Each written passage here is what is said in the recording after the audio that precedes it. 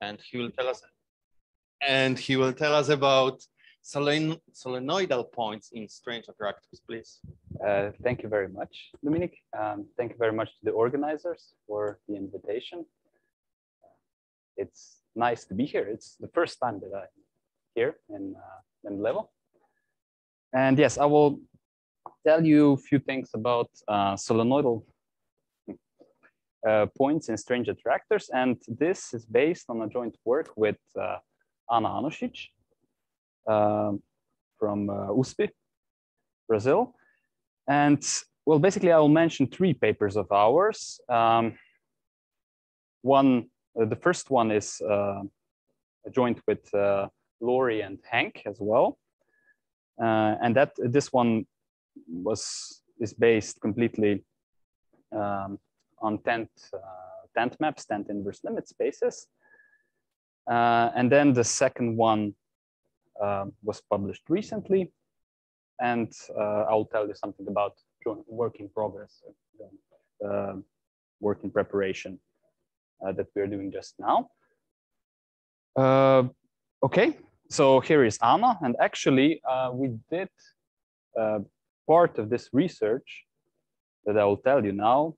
When I was visiting São Paulo, I was pretty lucky. It was end of the year 2019, November, December. And I've decided to go on a longer 2-week trip in São Paulo. It was great. But yeah, this was the last longer research trip that I did. Good old times. Okay, so a motivating problem is that if you are given a one-dimensional continuum, and by continuum I mean compact connected metric space, try to give a useful characterization of points that are solenoidal. On the other hand, non-solenoidal. So they have neighborhoods. Their neighborhood is of some 0-dimensional set times arc. So you can think about Cantor set times arc or not. So this red one, on this left part of the picture, I will say that these are inhomogeneities or non-solenoidal points. And these are non-solenoidal points as well. But if I would choose a neighborhood of a point somewhere here, that would be a solenoidal point for me. And we will see what I mean by useful characterization a bit later in the talk. So solenoidal points are connected to uniform hyperbolicity, as we all know. And for instance, here on this first picture, I have a dyadic solenoid. It's a space, it's a continuum for which every point is a solenoidal point. Well, by the way, it cannot be in. Okay, doesn't matter. I just want to say it cannot be embedded in the plane, but then this is another talk. Okay, sorry for this. This won't be important at all. And I want to mention at this point a result of Williams that was mentioned also by Sonia, which says that if you have a topological graph or a CW complex, and you have a map, and with a map, I will always mean continuous surjection, which satisfies this expansion condition. And this means that if you take an open set, then the diameter of the image of this open set is greater or equal than the diameter of the origin, of the original set. And in addition, if for every point and every natural number, there exists a neighborhood U of X, so that F so that this power F on the power of N of U is an open arc. So sort of it collapses all the, let's say, branching point. Then every point in this inverse limit and I will tell you on the next slide what inverse limit is. Well, Sonia already explained, is solenoidal. And then if we have an extra assumption, with extra assumption, Williams showed that these inverse limits exactly model all uniformly hyperbolic one-dimensional attractors. And this additional assumption is that every point is non-wandering. But oh, okay, so it is this talk. So Plicking, in addition, gave the conditions so that the inverse limit is embeddable in the plane. Okay, so I was right. I just wanted to give comparison with the solenoid. Solenoid is not embeddable in the plane. Right? So now you already know what inverse limit spaces are. And for Gn, so these factor spaces on which I built the inverse limit will be topological graphs for me for this talk. And we have continuous surjections. Without loss of generality, we can assume surjections. Otherwise, we could just crop the map. And then we construct inverse limit as the collection of all possible backward orbits. And we put this natural product topology on the space, which makes the whole space continue, compact connected metric space, right? And then I will say that I have natural projections, and these are just projections on the coordinate spaces. And yeah, it turns out that every such constructed inverse limit is a one-dimensional continuum, and Freudenthal in 30s showed that you can model any one-dimensional continuum as inverse limit on topological graphs with continuous surjections, and these can be even piecewise linear if you'd like, for simplicity. Right. But then we restrict to single bonding maps. So here I was using FIs, different maps, possibly different maps FIs. But for the rest of the talk, I will restrict to a single bonding map. So FI will be F for every I. And then we have this shift or natural extension of F. We can define this shift homeomorphism, just applying F to every of its coordinates. And basically we shift to the right, and here we place F of x0, as Sonia already nicely explained. And then there is an important result, a very nice result by Barge and Martin from the 90s. And they basically gave a construction how to embed every such inverse limit space, G hat. I will denote it by G hat. This is inverse limit with a single bonding map in R3, so that the shift homomorphism extends from this G hat to the whole space, to the whole three-dimensional Euclidean space, R3. And actually, this G hat, this space constructed on the topological graph, this inverse limit, becomes a global attractor. So basically, every point will be attracted to this G hat. So they gave this nice, very nice construction how to do that. And with some additional assumptions, you can claim that this G hat is embeddable in the plane. And this was given by Boylan, de Carvalho, and Hall. And well, actually, this is called boundary retractive. You can squeeze. So if your factor space, so sort of you have some, an example is pair of pants, and then figure 8 is the factor space on which you squeeze the whole pair of pants. This is a boundary retractive. Or if you take a topological disk, you can squeeze it, for instance, on interval or a triad.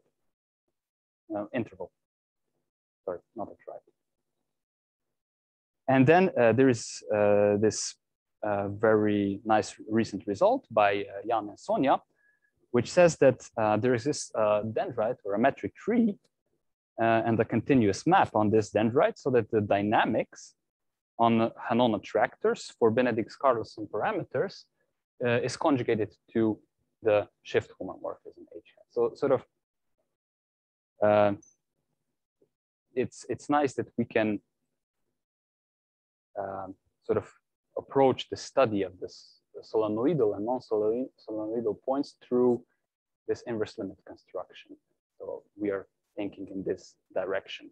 But sort of today I won't speak about metric trees, about dendrites. I will work only on finite graphs.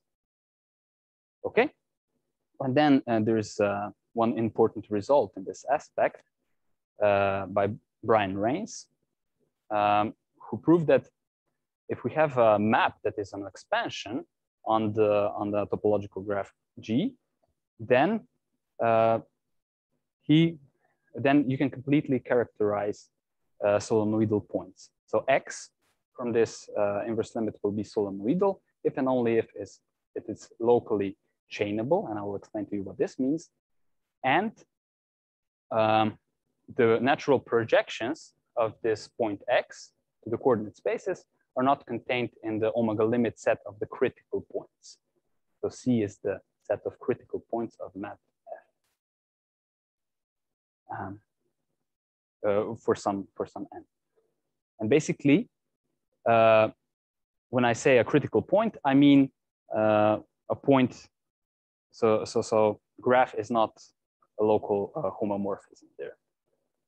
And in addition, C will include for me vertices of G of degree 1, so endpoint, like.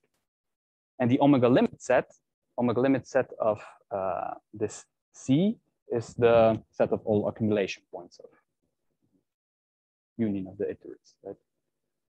And we say that X is locally chainable if it can be built as inverse limit on interval times some finite set. Okay, so think about locally you don't see triad-like things or loops. Okay, so this is enough for the intuition. Right, and we can skip this. It won't be too important for us. And a model, toy model for interesting behavior are tent inverse limits, so tent inverse limit spaces. And here I restrict only to the course, to the dynamical course of tent maps. And for instance, here I have two pictures of how the approximations of these inverse limits look like. And here in the end, I have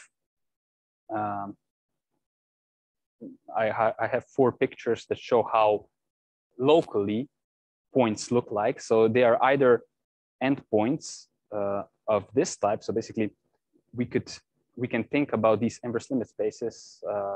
We can sort of align the arcs in this, so horizontally, like here, and then we can distinguish the neighborhoods of the points, and either they are these ordinary endpoints, like on this first picture, or they are not endpoints, but so say non-solenoidal points, or endpoints of such type. It's type 3, so they're sort of spiral endpoints. So we have some arc that is spiraling to this point, which is an endpoint, or we have that this is an endpoint that is not contained in any arc.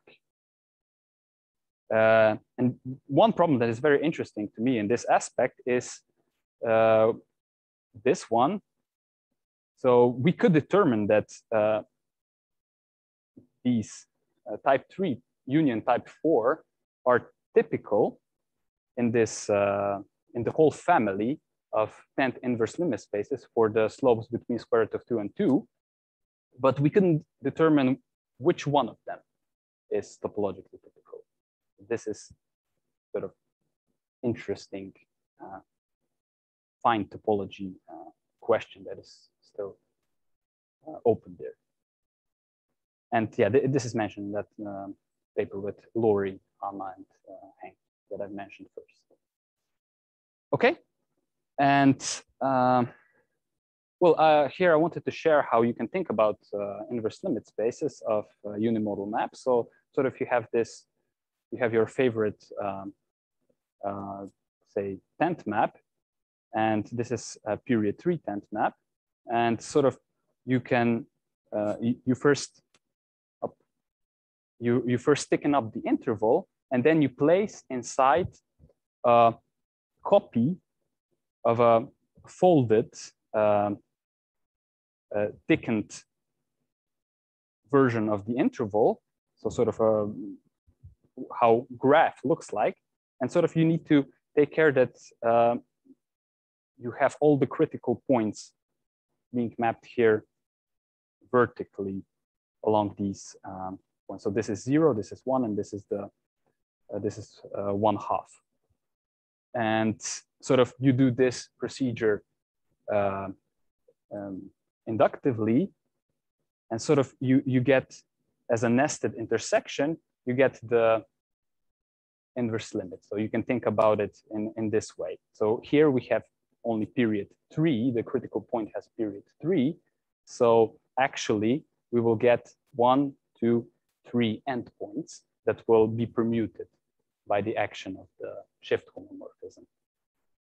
And yeah, our goal is to characterize points locally in terms of these dynamical properties of the map F on the graph. So sort of we understand dynamics on graphs pretty, intervals graphs pretty well, and we want to use this to say something about solenoidal, non-solenoidal points in these attractors.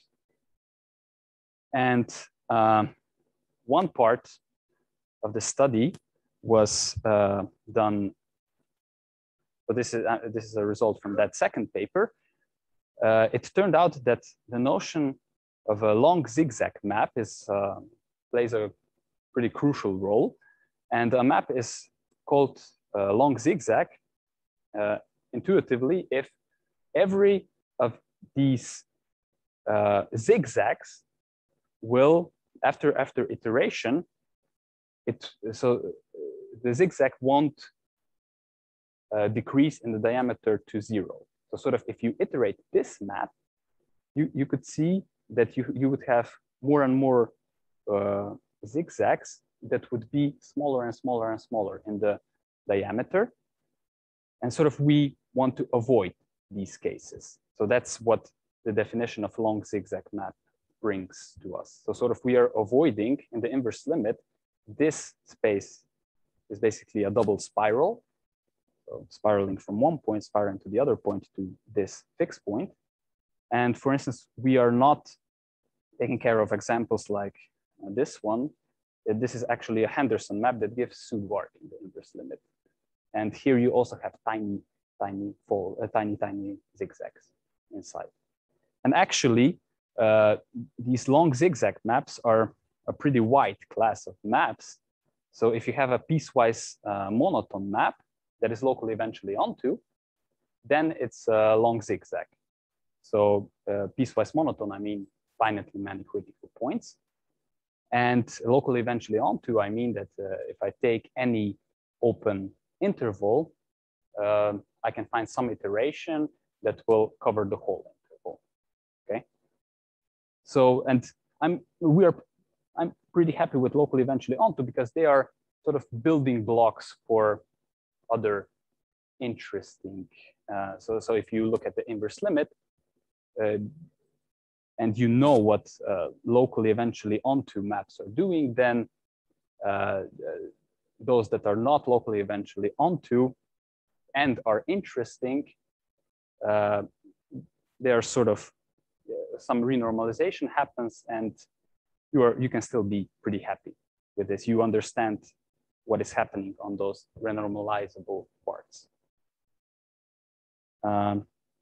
Right, and then an older result that I wanted to mention at this point is this one. We completely characterized, under the assumption of long zigzag, we completely characterized points that are non-solenoidal.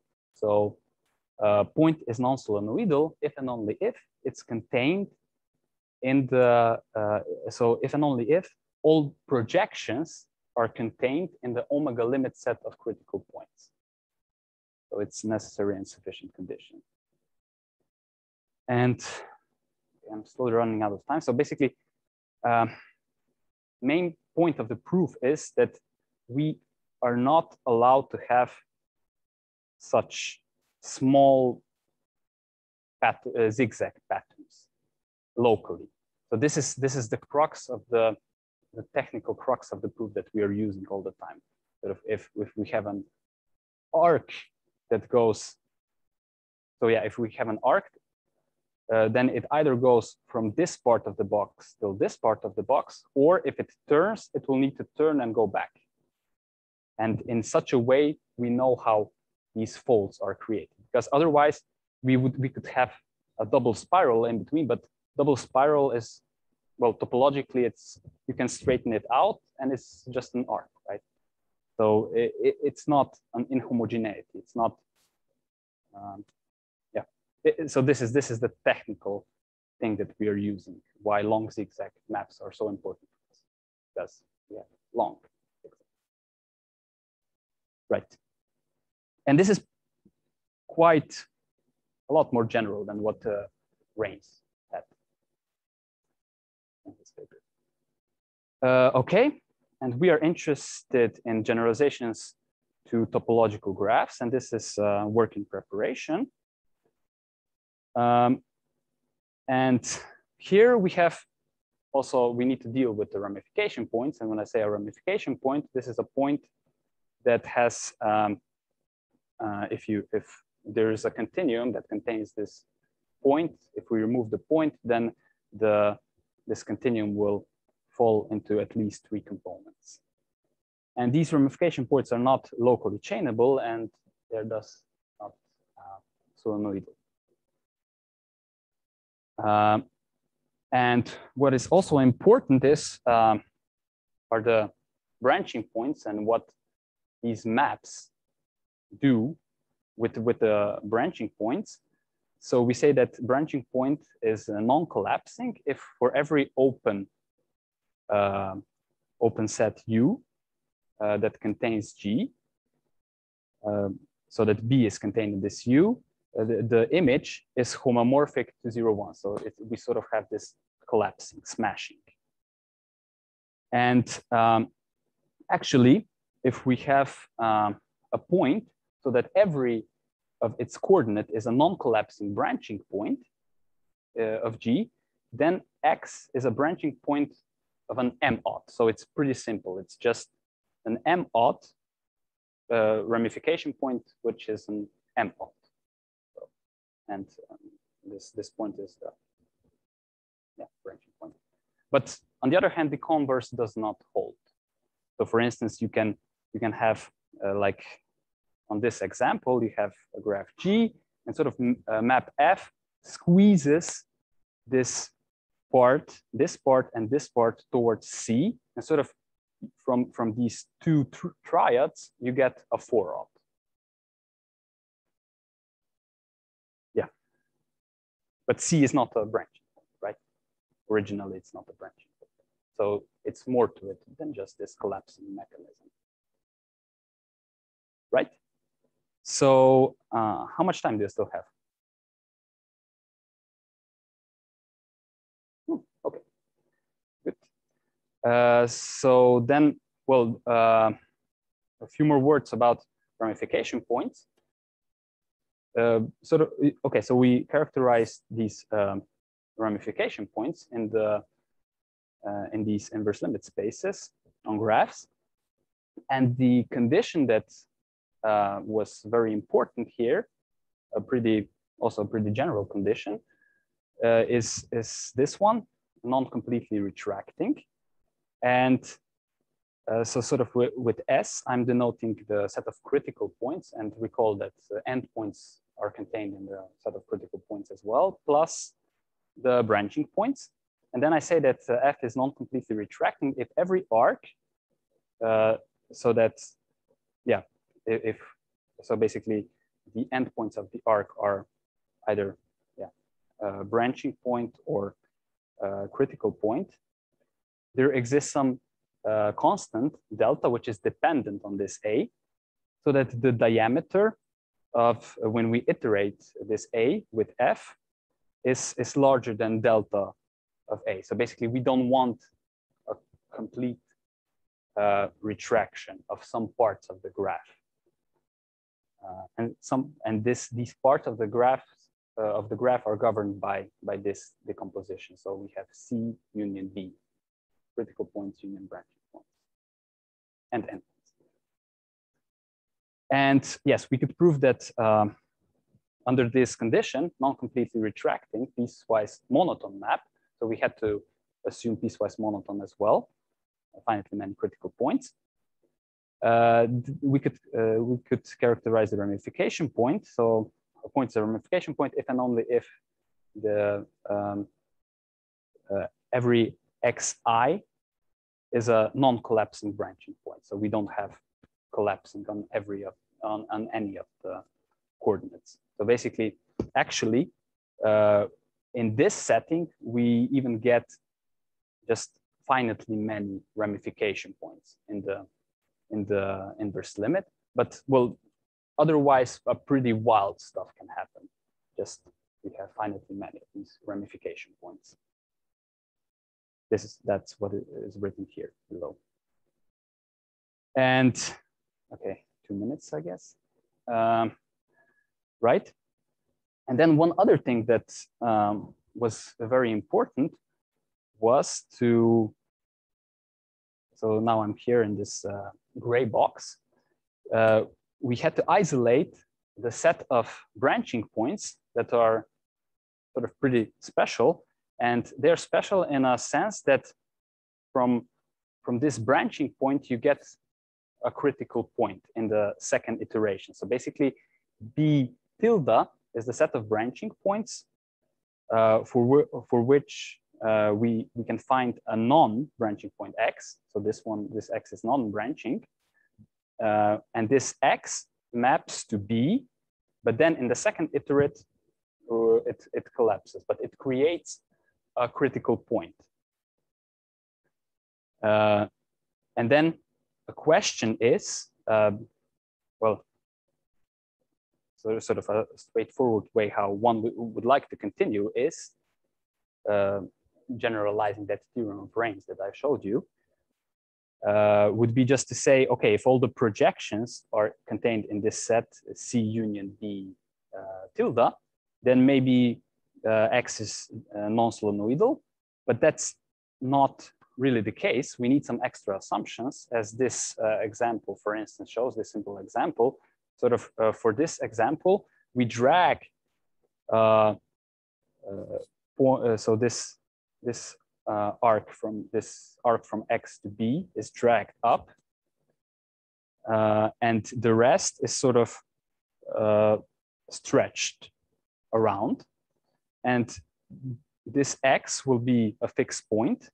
It will eventually, so this arc will disappear in the inverse limit, and it will be a solenoidal point, but X will also be contained in the omega limit set of this special branching point. So this is just to show you that we need some additional assumptions, and what it turns out to be true is that if we assume non-completely retracting plus long zigzag, that condition that I was explaining to you earlier, then we have complete characterization of non-solenoidal points. So they're either ramification points or their projections. All the projections will be contained in omega limit set of this C union tilde. Okay, and that's it. Happy birthday.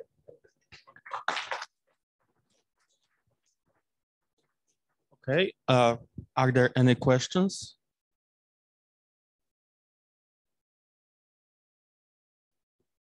Online, no, also. Okay.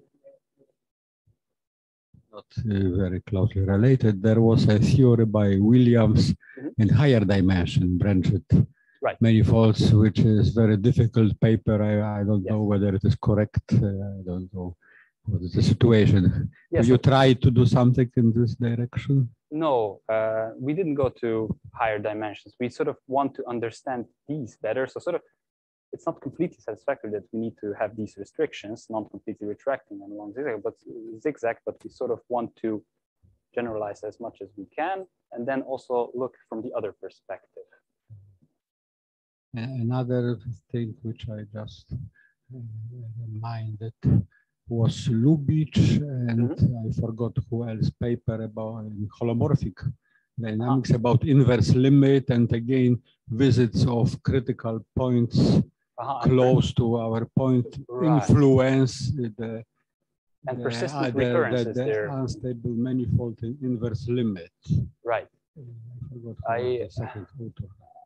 I think maybe the term persistent recurrence. Something like here it's more complicated because there the mapping is open, and here it has such folds.